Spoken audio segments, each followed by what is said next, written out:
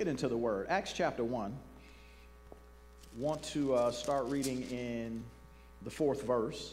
This is after Jesus was resurrected. Amen. His body was reconstructed and he was raised up with all power and all authority. And being assembled together with them, verse 4, he commanded them not to depart from Jerusalem, but to wait for the promise of the Father, which he said, you have heard from me. For John truly baptized with water, but you shall be baptized with the Holy Spirit not many days from now. Jumping down to verse 8, but you shall receive power when the Holy Spirit has come upon you, and you shall be witnesses to me in Jerusalem, in all Judea and Samaria, and to the ends of the earth. And so you all know that we spent several weeks on a series called The Spirit of God, and we looked at the Spirit of God in us. We looked at the Spirit of God upon us. We looked at the baptism of the Holy Spirit. Then we looked at the gifts of the Spirit. And we talked about those in detail. But the one thing that we did not do is to look at how to.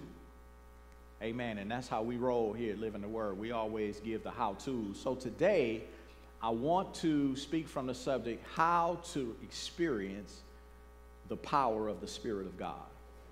Amen. We know about it. We talked about it. But now we want to look at, how do I experience the power of the Spirit of God? Because the plan of God is for his people to experience and to walk in his power. The church is not supposed to be dead, dry, and powerless. Amen. That's not what Jesus died for. That's what he had before Jesus came. Dead, dry, powerless. Amen. They had a form of godliness but no power. It was written in the letter, but not in the spirit. Amen. And so God's plan is for us to operate and to experience his power. And Jesus said, you'll receive power when the Spirit of God comes upon you. Amen. But we want to talk about some things that we can do to cooperate with the Spirit of God and see the power of God in manifestation. Anybody interested? And so we've already talked about in the past two things that I'm not going to talk about because we've talked about them at length. But the first is when Jesus said that the power is going to come when you receive the Holy Spirit. So we talked about already that the baptism of the Holy Spirit is necessary to see the power of God in manifestation in our lives. Amen. Hallelujah. At least that's what Jesus said. And so that's the first thing. So we don't need to discuss that. We've talked about that at length. The second thing is here in verse 8, he said, you shall receive power when the Holy Spirit has come upon you, and you shall be witnesses. So the power is to empower our witness and our service. So in other words, we need to be doing something. Amen. We don't need power to sit down in the pew. We don't need power to just be by ourselves and not share our testimony and our story and what God has done for us. We don't need power for that. But if we get out and we get engaged in preaching the gospel and spreading the word and sharing our testimony and serving him, then that's where the power becomes available. Amen. So we talked about those two, but today I want to talk about 6 other things that we can do to experience the power of the Spirit of God. Amen. So let's go look at number 1. Turn with me to 1 Corinthians chapter 12.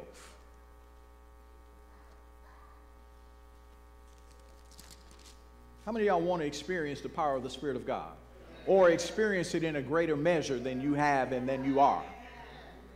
Hey, listen, there is nothing more frustrating than hearing about the power and not seeing it. Amen. There's nothing more frustrating than hearing about the power of God to set people free and you bound. There ain't nothing more frustrating than hearing about the power of God to heal and you're sick. There is nothing more frustrating than hearing about this power and being defeated. Amen. So we want to experience the power of God and know how to set ourselves up to experience the power of God in 1 Corinthians, the 12th chapter, verse 31. Well, I'll back up to verse 28. They may not have that because I didn't give them all the way back to 28. And God has appointed these in the church: first apostles, second prophets, third teachers, after that miracles, then gifts of healings, helps, administrations, varieties of tongues. Are all apostles? Are all prophets? Are all teachers? Are all workers of miracles? Do all have the gifts of healings? Do all speak with tongues? Do all interpret? So he's talking about these gifts and these offices and this power of God. And then he says this in verse 31, but earnestly desire the best gifts. Amen. Earnestly desire. Now flip over with me to 1 Corinthians 14.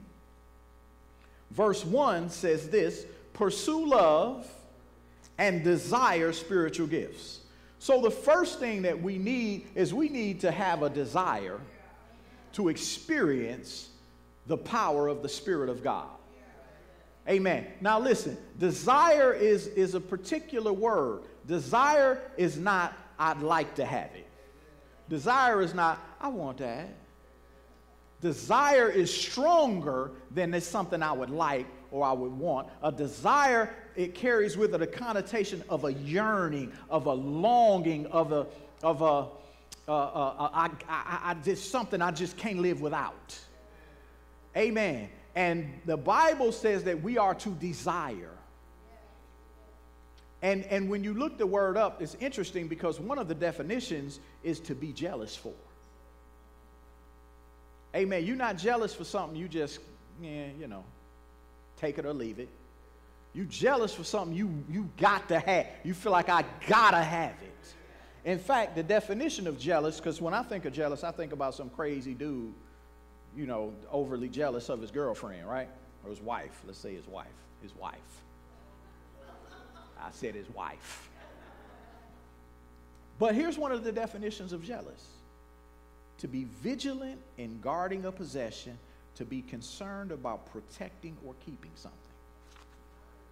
So we should be vigilant about guarding and protecting the things of the Spirit of God. It's more than I want. I would like to see the power of God. I can't live without the power of God. Amen. I'm hungry for the power of God. And one of the things that is true about the church in America is there really is a waning desire for the things of God. Amen. There's a wane overall. I know there are individuals and there are small groups, but overall the church in America, the Christians in America have become too busy, too distracted, too preoccupied, and it pushes out our desire for the things of God. But one of the things that we need to experience the power of God. How many of y'all said y'all want to experience the power? We need to have a desire. Amen. God, I need this. I desire this. Amen. Let me hear you say, I need desire. How many of y'all desire the move of the Spirit of God? Hallelujah. Glory to God. So that's number one, desire. Now turn with me to 1 Corinthians chapter 14.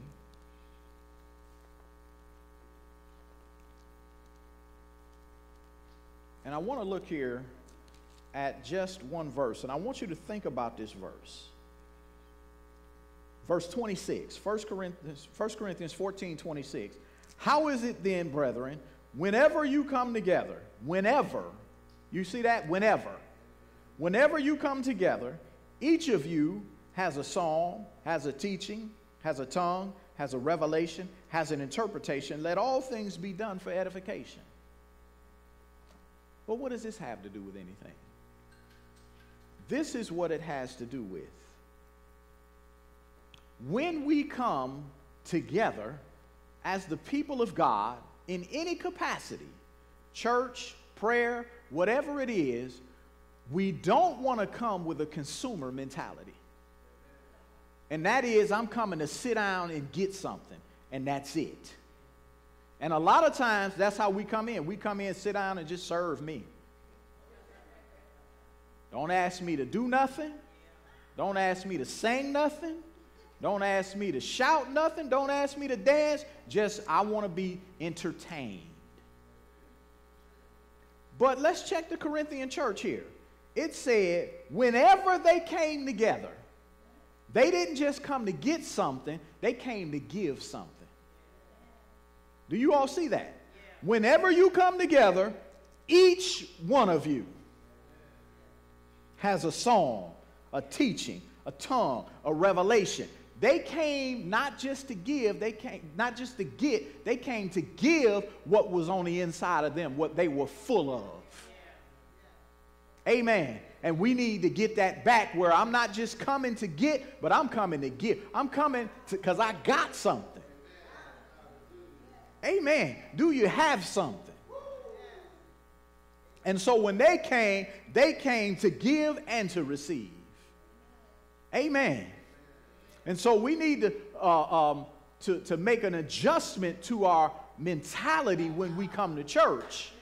I'm not just coming to sit down and to be poured into. I got something I need to pour out. Glory to God. And the church at Corinth was a group of people. When they came together, they had so much stuff, Paul had to tell them how to do it the right way. There was just so much stuff that they had when they came, he needed to tell them, all right, it needs to be done in a way that's edifying. Amen. So don't all 30 of y'all get all up at the same time because you're so excited about what you got. Amen. But the point is, for us, is we need to be coming prepared to give something. One of the things that I did some years ago, this was even before I was in ministry. And so I was thinking about just kind of the things of God, and I was thinking about church and just kind of how we did church. And I was just talking to the Lord. I'm like, you know, Lord, this is your day. Sunday is your day. And I need to make an adjustment to the way I approach your day. Because here was my approach. I rolled out the bed at the latest possible minute, threw on some clothes, jumped in the car, sped to church, and sat down. And I said, this is your day. I need to be more prepared. And so what I said, I decided I was going to do, I just felt like the Lord deserved this. So I started getting up at 7 a.m. Service was at 10:30. I'm not in ministry. I'm just a dude in the pew. But I'm getting up at 7. I'm going to spend some time in the Word. I'm going to spend some time in prayer. And then I'm going to church. I was preparing myself so that if God wanted to use me, I was in a place where he can use me. Because see, it's hard for God to use us if we jumped out of bed at the last minute, threw on some clothes, raced to the church and sat down. And we just harried. You know, God needs some peace and some calm and some quiet to get through to us. Really, it's we need it to hear what he's saying. And so I started doing that, and I'm telling you all, the difference it made in my church experience was phenomenal.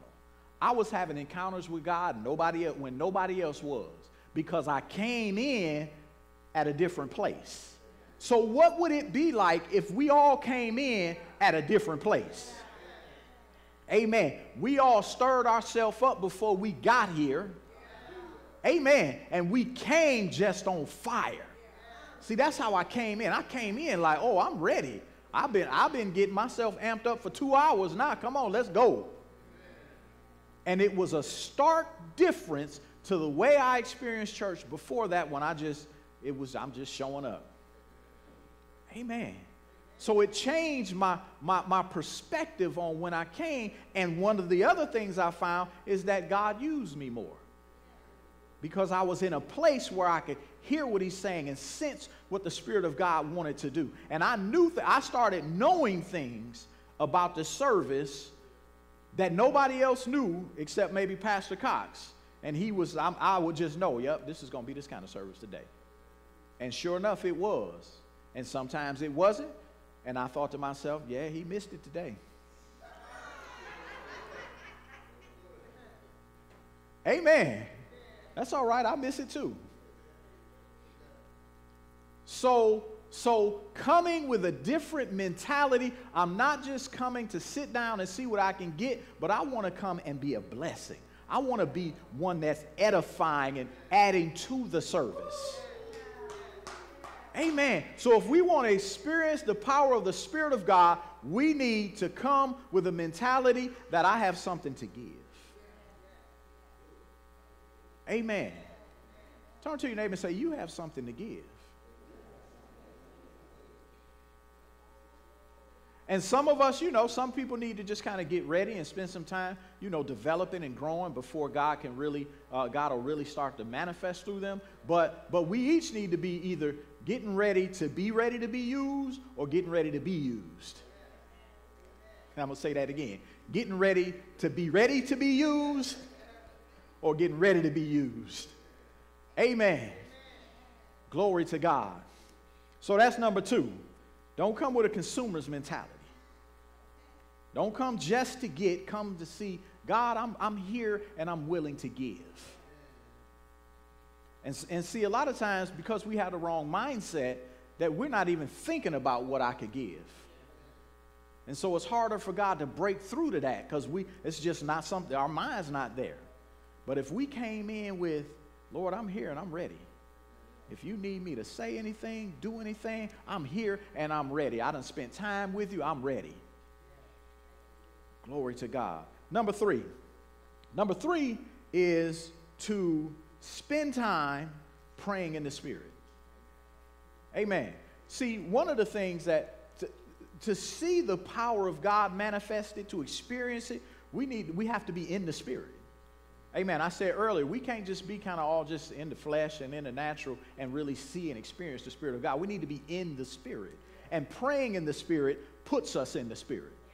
Amen. It gets us out of this natural realm and into the realm of the Spirit, where it's easier for us to identify what the Spirit wants to say, what the Spirit wants to do, and it positions us to be used by God. How many of you know we need to be positioned to be used by God? We don't just wake up in position. Amen. We need to get into position. And praying in the Spirit helps with that. One of the things, if you pay attention, times in services where we see the manifestation of the Spirit of God and the power of God, one of the things, if you really think about it, you'll recognize that what precedes those times is that people are praying in the Spirit. Either we're all praying in the Spirit, or there are a number of individual people praying in the Spirit, and it's like it's a catalyst. It jump starts things. Amen? And so praying in the Spirit gets us in a position where we can be used by God and experience His power. See, one of the things that we know, a couple things. I just point out a couple things about the church at Corinth. If you read the book of Corinthians, two things stand out to you, at least 2 things. There are other things, but these 2 things I want to draw attention to today. This was the church, as far as we can tell by Paul's writings, that had the most experiences with the power of God and the gifts of the Spirit and all of that kind of stuff. And we know this because, for example, in 1 Corinthians chapter 1, he told them, you come behind in no good gift. There's no other church that you come behind in the gifts of the Spirit. In 1 Corinthians 13, he tells them, look, you can have all faith and all knowledge and all wisdom, but if you don't have love, it's pointless. So he's talking to them about the gifts of the Spirit. 1 Corinthians 12 is the gifts of the Spirit chapter. So they had the power of God in manifestation in their services. How is it when you come together? Every one of you has a psalm. Every one of you has a revelation. Every one of you has a tongue. So they operated in the power of God and the gifts of the Spirit to a very high degree. But something else we know about the Corinthian church is they prayed in the Spirit all the time. And we know that because one of the things that he was writing to them about was, y'all doing too much. Amen. Y'all praying in the Spirit, and y'all all out of order. So we see this link between praying in the Spirit and the gifts and the power of God manifesting. Amen. And we can look even more recent than that and more close to home than that. I'm in a prayer group with some people here at the ministry, and sometimes we pray in person, sometimes we pray over the phone. But I'm telling you, we have had gifts of the Spirit manifesting, the power of God manifesting on the phone prayer. Phone prayer. But one of the things we notice is it's typically after we spend time praying in the Spirit. Because it's the catalyst, it jump starts it. Amen. In our believers' meetings. Some of you all have been to our believers' meeting, and we've seen the gifts of the Spirit in manifestation, and the Spirit of God manifesting Himself in the power of God. But one of the things we do, we pray in the Spirit. Amen? And think about the people who you see operating in the gifts of the Spirit and operating in the power of God. Just think about the people. Just in our ministry, just think about the people. And one of the things you'll notice is they pray in the Spirit. Why? Because there's a link, there's a connection. Amen? So the third thing is praying in the Spirit, and we need to spend more time in our individual life and corporately praying in the Spirit. Amen? I try to pray in the Spirit every day. Every day. And I try to pray in the Spirit at least an hour every day. Why? Because that positions me. Amen? Glory to God. So that's number 3. Number 4, turn with me to 1 Thessalonians chapter 5. Now these next 2, we need to really pay attention to.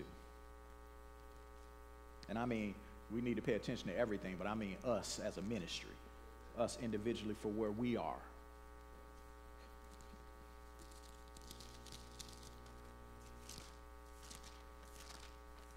1 Thessalonians, the 5th chapter. I want to just look at one verse. And let's read this verse together. Verse 19. We just want to look at one verse. 1 Thessalonians 5:19. Ready? Read. Do not quench the Spirit. Amen. He said, do not quench the Spirit. Now, the word quench, if you look it up in the Greek, it literally means to extinguish. To extinguish. And it also means to bring to an end, to reduce to silence or ineffectiveness. Do not reduce the Spirit to silence or ineffectiveness. Do not constrain, constrict, restrict the Spirit of God. And here's what that means. It means, if I told you how many times people have come up to me after service and said, you know, I had something from God, but I didn't share it. In the future, just come up to me and say, I quenched the Spirit. That's what that means, is we had an unction, we were inspired to say something or to do something, and we quenched it, we choked it back. We rendered the Spirit of God ineffective.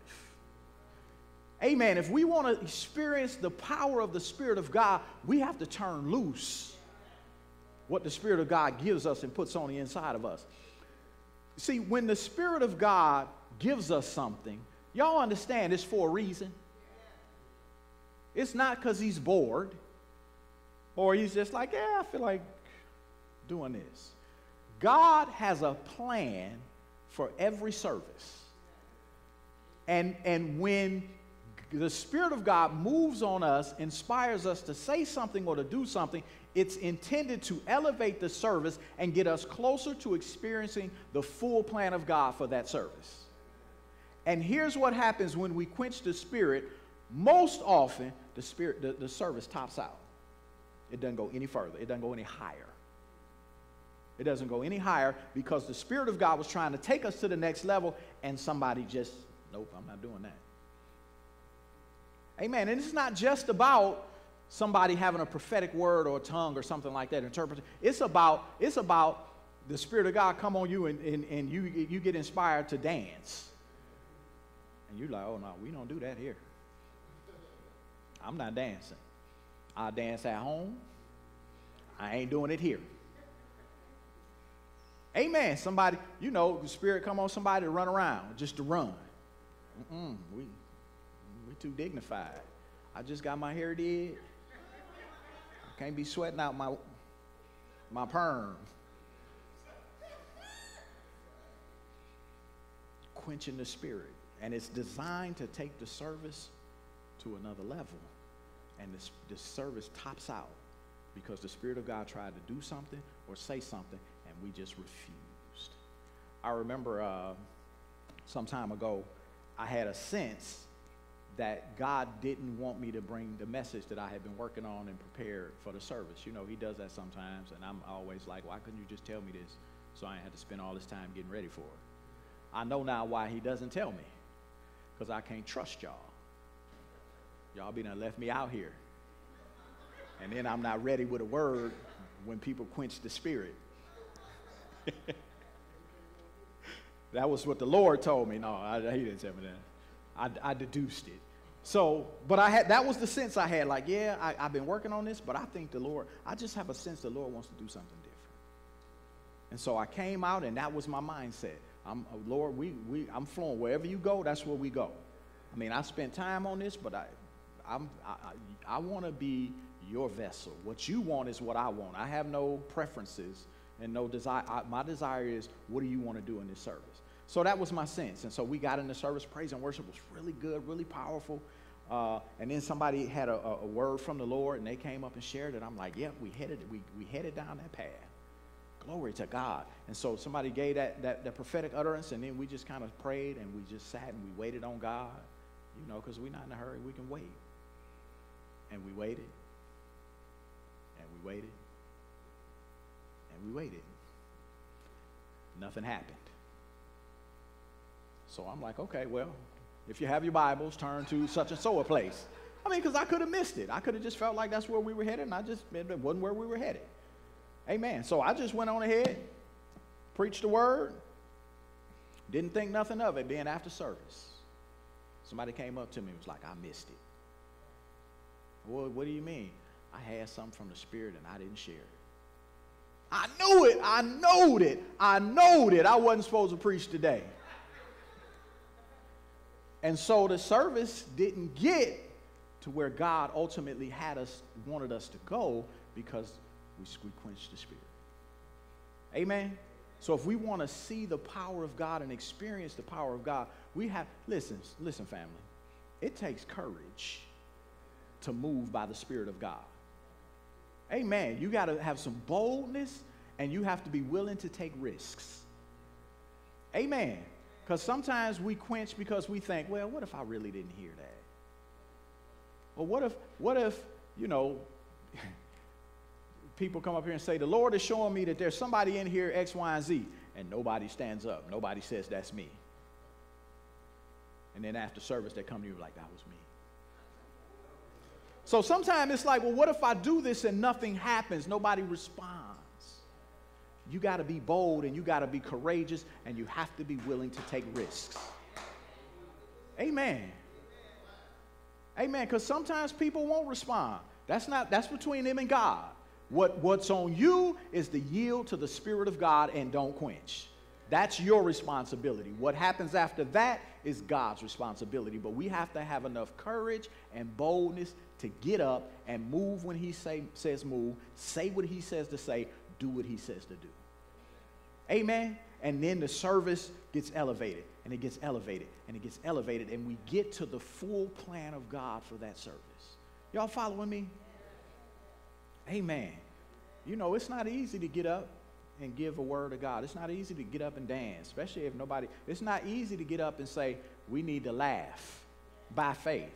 That's not easy. Amen. That's not easy. I remember I was in Pennsylvania, and I was preaching with me and Philip, and I had the service that night. Did I have the service that night? No, he had the service that night.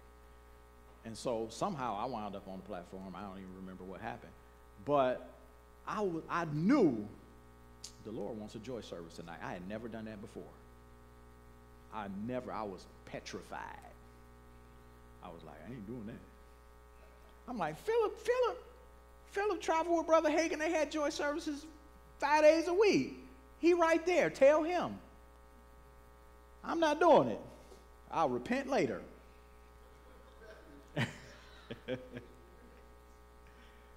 But I pushed that to the side. And I did it anyway.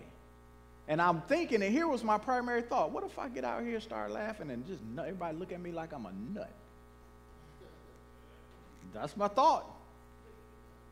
But I pushed that to the side, and we had a glorious service. So it's not easy to yield to the Spirit of God, but it's costly to quench the Spirit. And somebody else's breakthrough might be on the line.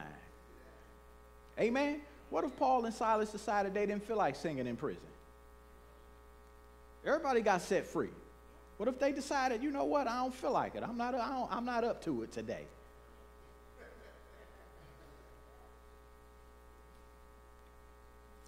Turn with me to Ephesians chapter 4.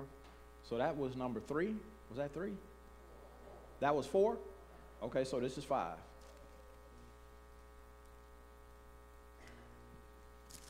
Y'all ready for number 5? Look at your neighbor and say, you ready for number 5? Ephesians chapter 4. I want to look at just one verse. Ephesians 4, verse 30. Let's read this together. Ephesians 4:30. Ready, read. And do not grieve the Holy Spirit of God, by whom you were sealed for the day of redemption. So now, the last verse was don't quench. Now this says don't grieve the Holy Spirit. Now that word grieve is a word that means, see, we often don't think of the Spirit of God and even God as a person. But how many of y'all know the Spirit of God is a person? So here's what grieve means. To be sad, cause deep sadness, to be in heaviness. So it's saying, do not cause the Spirit of God to be sad. Do not cause the Spirit of God to be grieved, to be in heaviness. Did you know that we can grieve the Spirit of God?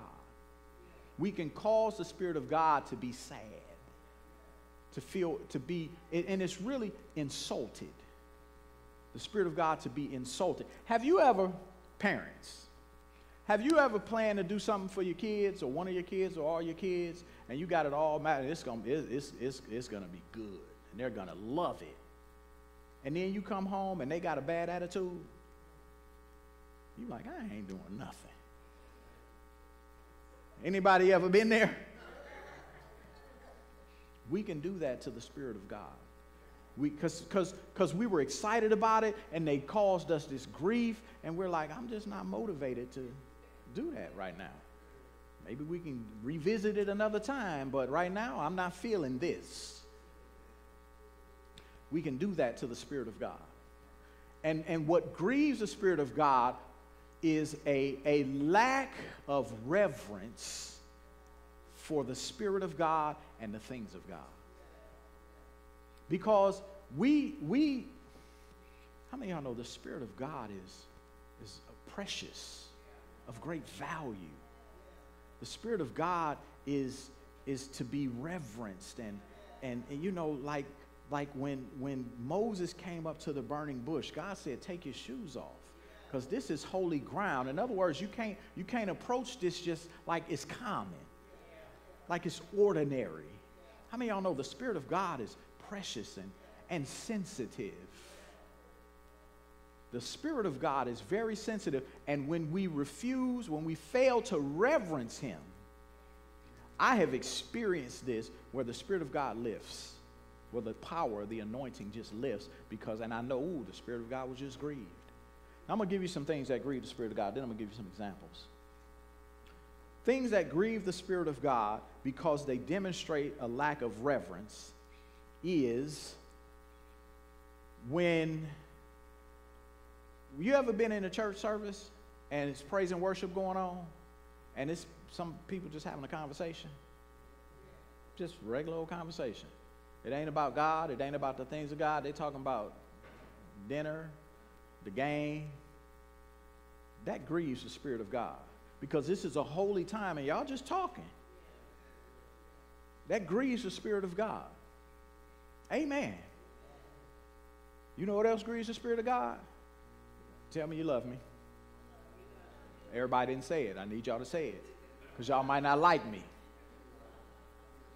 You know what shows a deep lack of reverence? Unnecessary lateness. Listen, people are late. You can be, it happens. You right? You get up, the wig you was gonna wear, it ain't sitting right. So now you got to figure out, what do I do with my hair?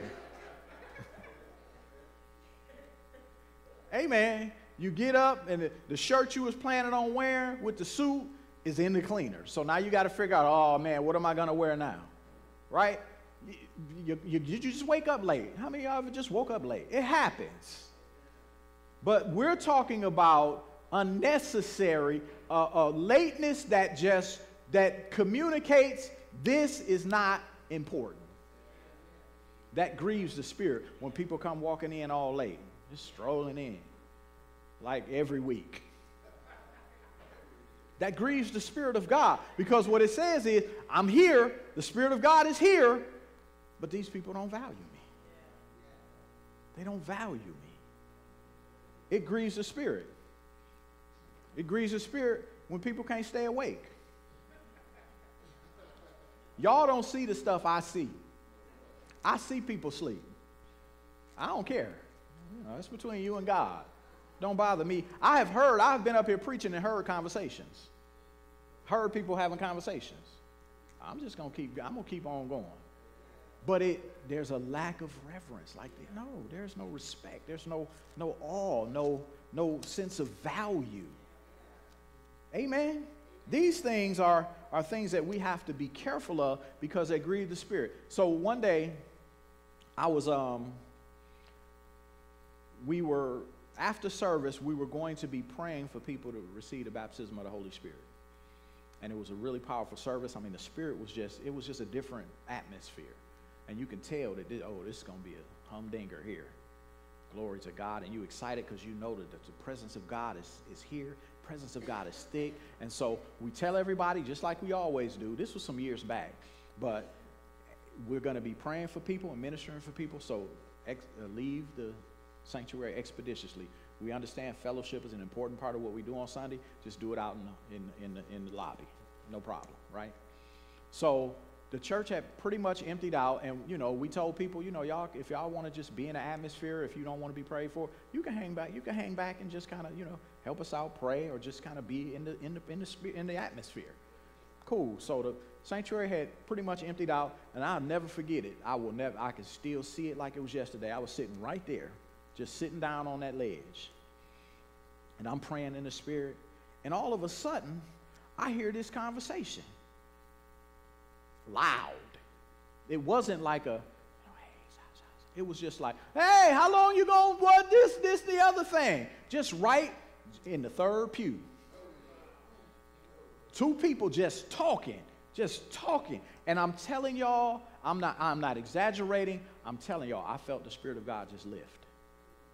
Grieved. This is not the time for that. Take that outside. Just go outside with it. But just loud, and it wasn't about spiritual things. It was just a conversation. And I'm telling y'all, the Spirit of God lifted. And it took us 30 to 40 minutes to get the atmosphere back. Grieved. Amen. We don't want to grieve the Spirit of God. Amen. I remember listening to Brother Hagin, and he was talking about how, and he said this happened multiple times, where I had a strong healing anointing. I mean, a strong healing anointing. And I'm praying for people, and people are being healed, and then some people over there in the back get up, start walking around and talking. And he said the anointing left. The anointing left me. I couldn't pray anymore. I had to stop the healing line. Because the Spirit of God was grieved. There's no value here for me. Just like that parent. I ain't feeling this anymore. So people left the building bound because people did not honor and reverence the Spirit of God. And see, people think, you know what? What I do don't have anything to do with somebody else getting what they got from God. If they where they need to be, they'll get what God has for them. Not true. Because remember in 1 Corinthians chapter 12, and take note, this whole discourse about the body of Christ and how we're one body immediately followed when he talked about the gifts of the Spirit. Amen. So he was saying we're one body, and the entire message is, the crux of the message is, one of the main points was, what you do affects me. Right? Because we are one body. If one rejoices, we all rejoice. If one is hurt, we're all hurt. So what you do in a service impacts the service, and it could keep people from receiving from God something they desperately need. And we do not want to be the cause of the Spirit of God being grieved and people not getting what they need. And some of us are going to get to heaven and find out, yeah, she didn't get healed because of you. Amen. I don't want that to be me.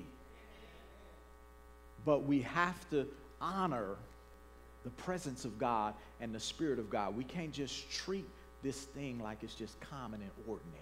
We have to be mindful about, talking and getting up and walking around and coming in and coming out and coming back in and coming back out and talking and I've seen it. I'm not talking about what I think. I've seen people sitting in church looking at church on Facebook. You in church. Why are you looking at, you got the real deal right here. Amen. That's a lack of reverence. So do not grieve the Spirit. Amen. All right. Was that 5? All right. So let's go to 6 and then I'll be finished. Turn with me to Acts, the 4th chapter. And so as we're listening to this, some people might, be further along than others. Some people might think, boy, I need to work on all of these. That's okay. Just start. Amen. Others may think, yeah, I'm doing pretty well, but I think we can all identify at least one thing. You know what? I need to kind of pay that a little bit more attention. Amen. And so just think, if we all just picked some things and worked on them, what would it do to the services? Because we're talking about how to experience the power of the Spirit of God. Amen. And we just learned that all of us impacted. So we can't just have like 3 people going hard and then everybody else like, we won't see it. Y'all following me? All right, Acts chapter 4. I want to look at verse 31, I believe is what I want, but let me get here. Well, I'll set it up first. So this is when Peter and John had gotten arrested, and they were threatened, don't preach or teach anymore in the name of Jesus. Then verse 23, being let go, they went to their own companions and reported all that the chief priests and the elders said. Verse 24, so when they heard that, they lifted up their voice to God with one accord and said, Lord, you are God, who made heaven and earth and the sea and all that is in them. So they were arrested, they were threatened. Now remember, these are the same religious leaders that killed Jesus not long ago. So that's a serious threat. So they go back, it says, to their own companions. And then they prayed. And so they're praying and they're like, God, you are God and you are great. And then it says this, verse 29, now Lord, look on their threats and grant to your servants that with all boldness they may speak your word. By stretching out your hand to heal, that signs and wonders may be done through the name of your holy servant Jesus. Now get what happened in verse 31. And when they had prayed, the place where they were assembled together was shaken. And they were all filled with the Holy Spirit, and they spoke the word of God with boldness.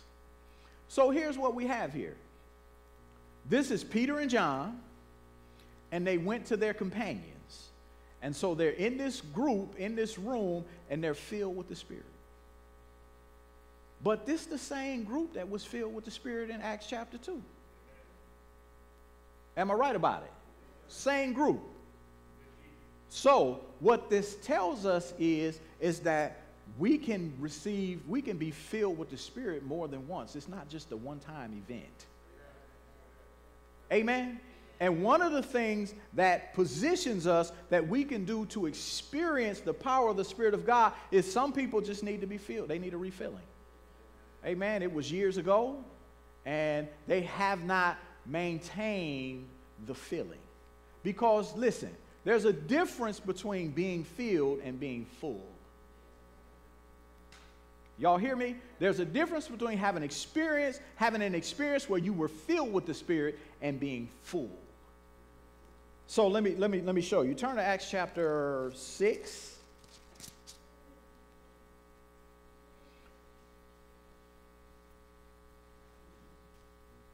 Verse 3. Therefore, brethren, seek out from among you 7 men of good reputation, what? Not having been filled, not who were filled, but who are full of the Holy Spirit and wisdom. Now jump down to verse 5. And the saying pleased the whole multitude, and they chose Stephen, a man full of faith and the Holy Spirit. He was full.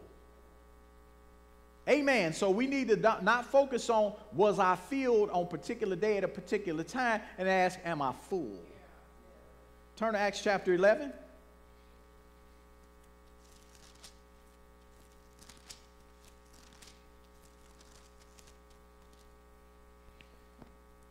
Verse 22, then news of these things came to the ears of the church in Jerusalem, and they sent out Barnabas to go as far as Antioch. When he came and had seen the grace of God, he was glad and encouraged them all that with purpose of heart they should continue with the Lord. For he, Barnabas, was a good man, full of the Holy Spirit and faith. So we need to be full of the Holy Spirit, and some people have not maintained the fullness, and they just need to be filled again, just like those people in Acts chapter 4. There's an initial filling, but then there can be many refillings. Amen? Turn with me to Ephesians chapter 5.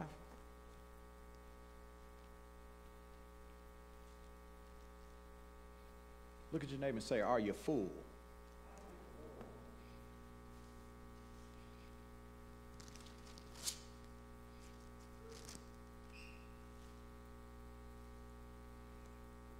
So in Ephesians chapter 5, I want to read verse 18. Do not be drunk with wine, in which is dissipation, but be filled with the Spirit. Now, if you look that word up and study it out in the Greek, what you find is the word filled is a word that has the connotation, it's a continuous filling. So what it's saying is be being filled or be full. Amen? Be full of the Spirit. So, we need to be full of the Spirit to help us experience the power of the Spirit of God, and we can be refilled if we are no longer full. Amen? Amen. And so there are people who were baptized in the Holy Spirit. They spoke with other tongues 15 years ago, and they haven't spoken since. Refilling. Refilling. Amen. Glory to God. I'm thankful that the Lord will fill us multiple times. Hallelujah. Glory to God.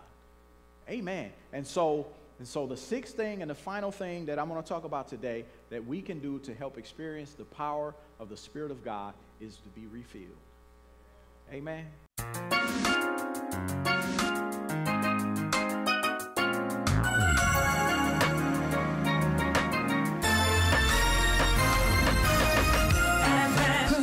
Verses move forward together, stepping out by faith at the word of the Lord.